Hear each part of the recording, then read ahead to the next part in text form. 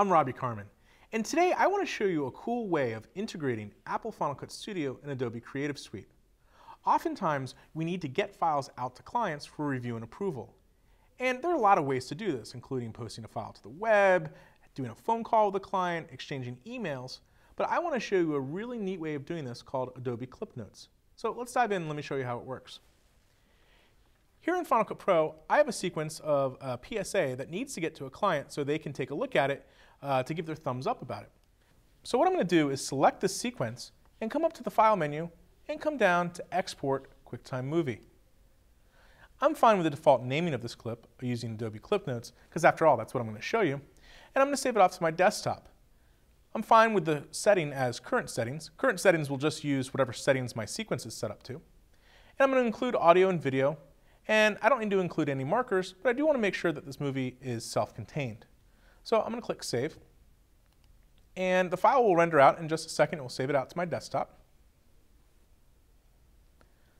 OK, now that the file is done rendering, let's switch over to the Adobe Media Encoder. And I'm going to do that by using the keyboard command Command-Tab, which will let me quickly go over to the Adobe Media Encoder.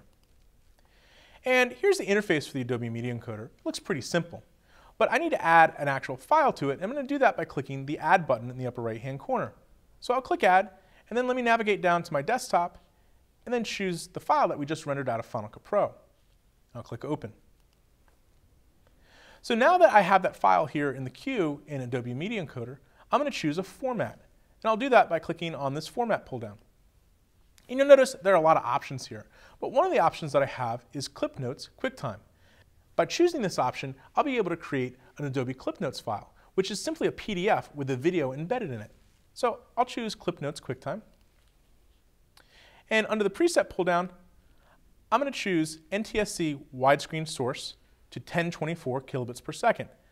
My source is widescreen, and the 1024 kilobits per second option will give me a very high quality file. And then finally, I just need to choose a place where I want to output this file to. So I'll click on the output file here, and we'll go to our desktop, and I'm fine with this default naming, using Adobe ClipNotes.pdf. And I'll click Save. So now that I have all my options set up, I simply need to click on this button, Start Queue.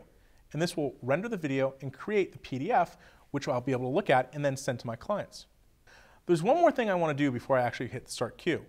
Let's come back up to where it says Preset NTSC Widescreen and click on that text.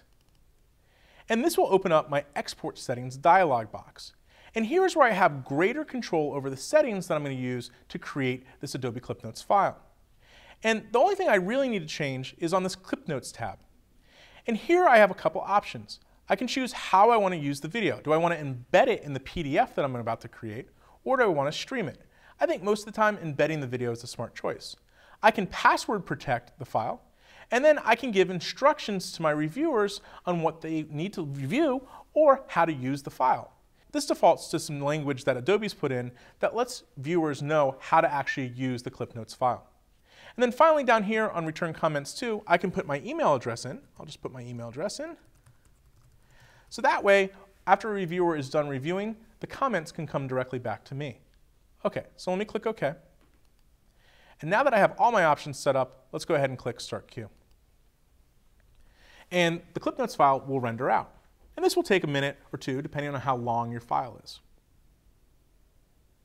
OK, now the file is done rendering out of Adobe Media Encoder. Let's go ahead and open it up. I'm going to come down to my Finder and go out to my desktop.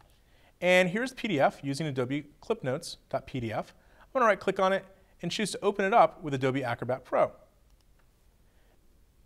So Adobe Acrobat Pro opens up. And you might get this message, do you want to trust this multimedia content? And you have two options.